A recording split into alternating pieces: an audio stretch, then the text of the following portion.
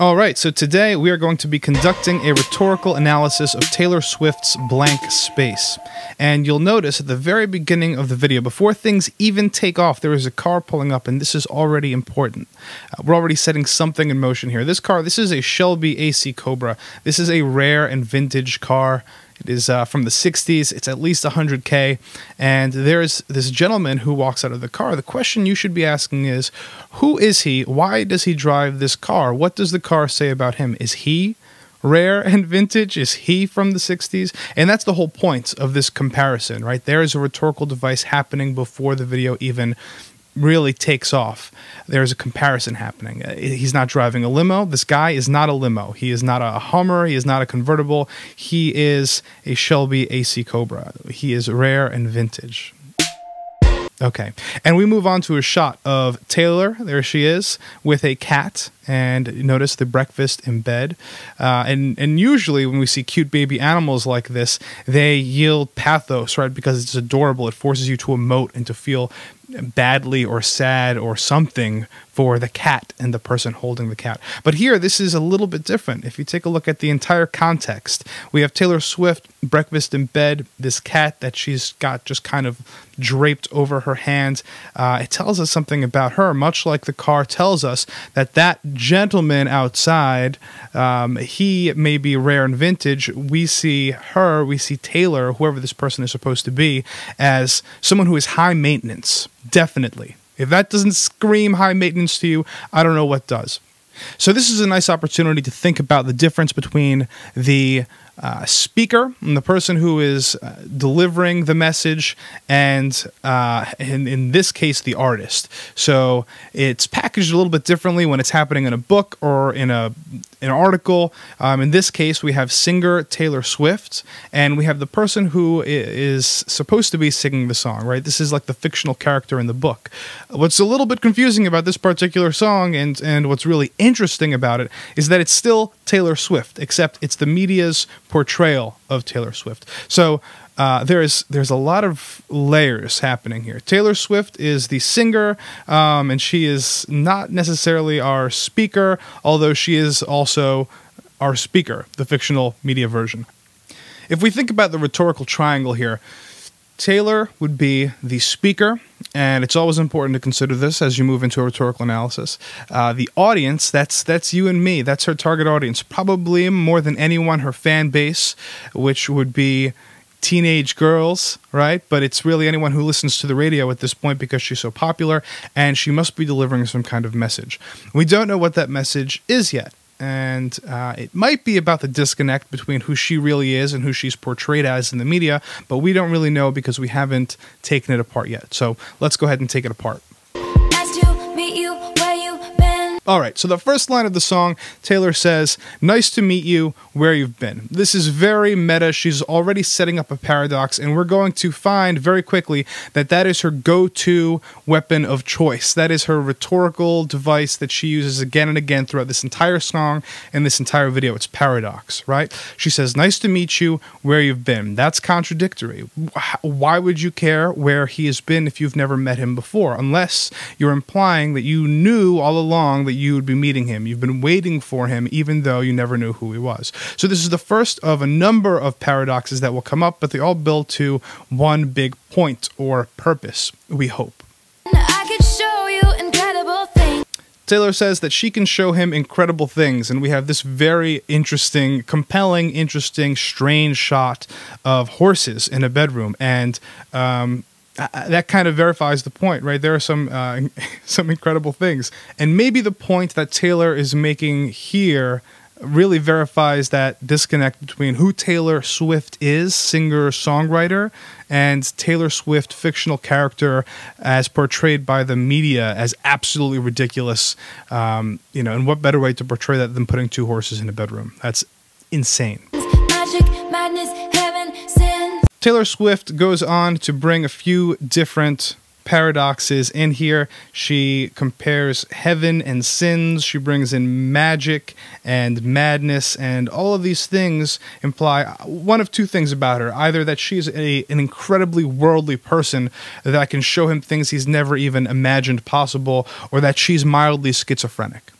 And maybe that is another disconnect, another difference between the real Taylor Swift and the Taylor Swift the media likes to portray. Saw you there and I thought, oh my God, look at that face. You look like my next mistake. So she goes on to say, look at that face. And that's also very interesting because what's happening here is Taylor starts to go on a rant about superficial features. It's not look at that personality or look at that sense of humor. So Taylor Swift, fictional media representation here, seems to care very much about surface level stuff. She says, you look like you're my next mistake, which also implies a few things. One, that this man is objectified. He's not a person, he's a mistake. He's just another thing to be had by her. And two, that there are previous mistakes, right? That Taylor Swift is just one series of long-winded awful mistakes, and here's another one of them. And again, that starts to speak to what she's actually trying to do here by setting up all these paradoxes and by making this ridiculous image of herself. It's a satire, which is actually very interesting considering Jonathan Swift. So they have the same last name. I just realized that in the middle of that sentence, which is mind-boggling. If you don't know who Jonathan Swift is, Modest Proposal, look him up immediately and your mind will be blown. Love's a game, wanna play. New money, suit and tie. I can read you like a magazine. Now this next part I love, and I love The Great Gatsby, and so maybe that's part of why. It's a very Gatsby verse. She says, new money, suit and tie. I can read you like a magazine. And again, this is very superficial. Think about how you read magazines. It's not I can read you like a novel. I can read you like a book. I can read you like the Bible. It's I can read you like a magazine, like something that is designed for entertainment and superficial reading while I'm waiting at the dentist's office. She also says, ain't it funny, rumors fly. And I know you've heard about me. And this is also interesting because one, rumors, right? If you've read Gatsby yet, then you know that this is what it's all about. And the relationship she has with this person is very similar to Daisy Buchanan's relationship with Jay Gatsby. No spoilers if you haven't read it yet. She references rumors, and this almost breaks that fourth wall. It doesn't yet, but it makes a very explicit reference to what the media has been doing as far as creating rumors and building this character, this false Taylor Swift, or at least that's what she's claiming here in this song. Ain't it funny, rumors fly, and I know you heard about me, so hey, let's be friends. I'm dying to see how this one ends. Grab your passport and my hand. I can make the bad guys good for a weekend. She does it again. There is another paradox, and she does this a few times in a very strong way. This is one of her biggest hooks in the song. She says, I could make the bad guys good for a weekend. So here, the paradox continues, but with a little bit more purpose, and the message is a little clearer. She isn't schizophrenic for schizophrenia's sake.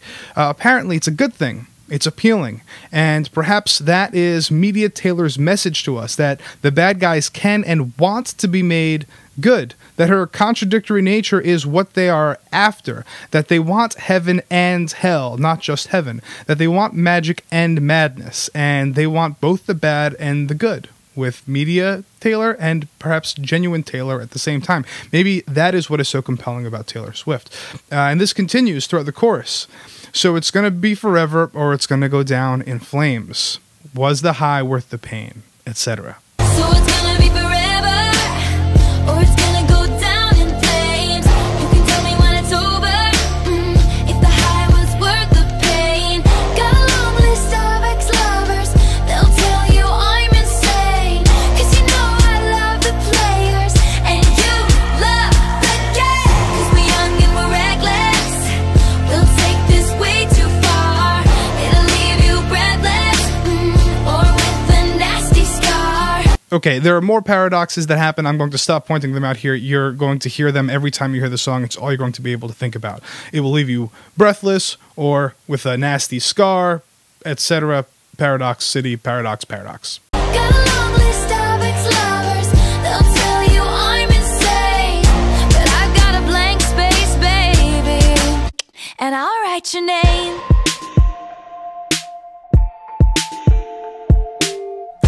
Cherry lips, crystal skies.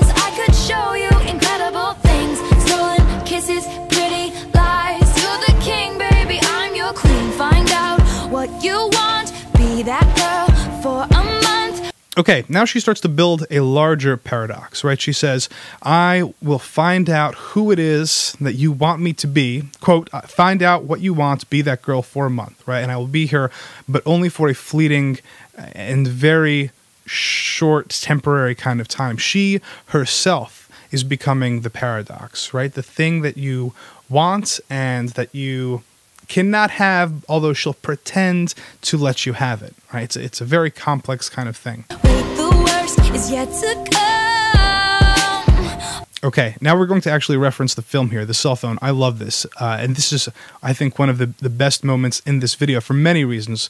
Rhetorically, the cell phone, right? There's so much power in that. Here, there's depth that happens to her argument because he now seems to be giving her precisely the same thing that she has been giving him, right? And it's not very obvious at first glance, but if you think about it, we only catch a small glimpse of it. But Mr. Rare Vintage Car, Mr. New Money, Mr. Fancy Pants has found out what she wants, right? And has been that person for the duration of the song, for a month, right? As she said, and is now breaking through that shell. Who is he texting is the question.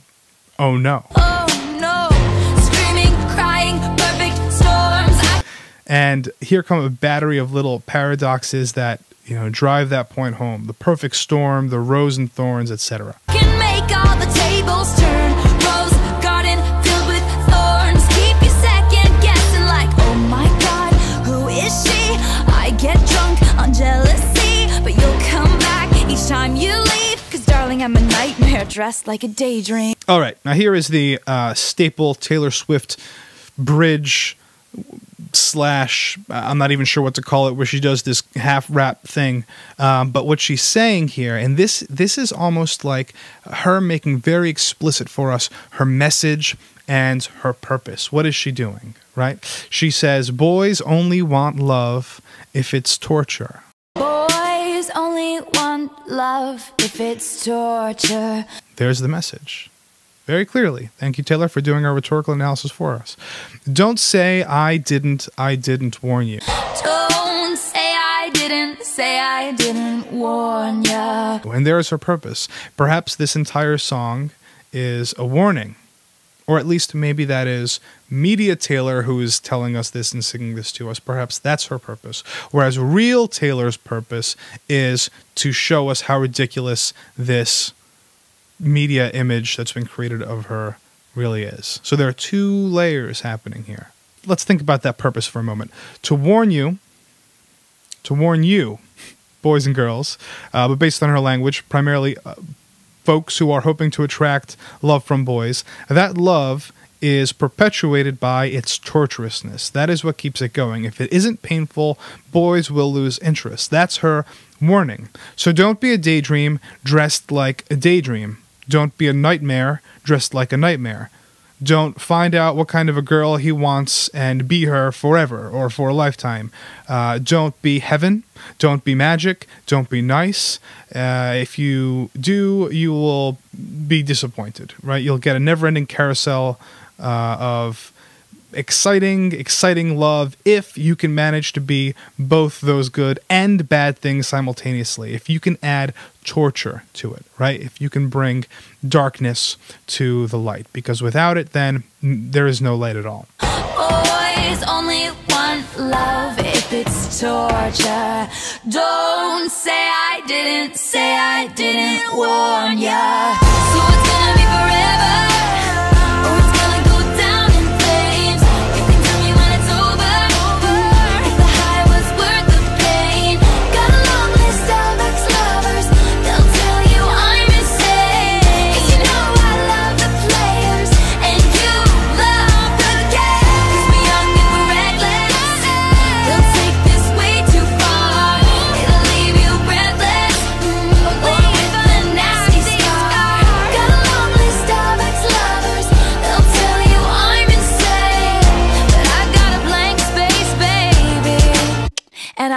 Your name. Again, awesome to think of this song as one big satirical unit that is filled with all of these little paradoxes that poke all of these holes in a character that has been built by the media. And so we can find two purposes in it, really. We see media Taylor's purpose to warn us about boys and love and how torture needs to be a part of it, but then real Taylor's purpose, and maybe her purpose, right, because that one is so satirical and ridiculous. Her real purpose, her real message is perhaps that all of this is nonsense and that we should be nice and that love can be good and that Taylor Swift perhaps can be good as well.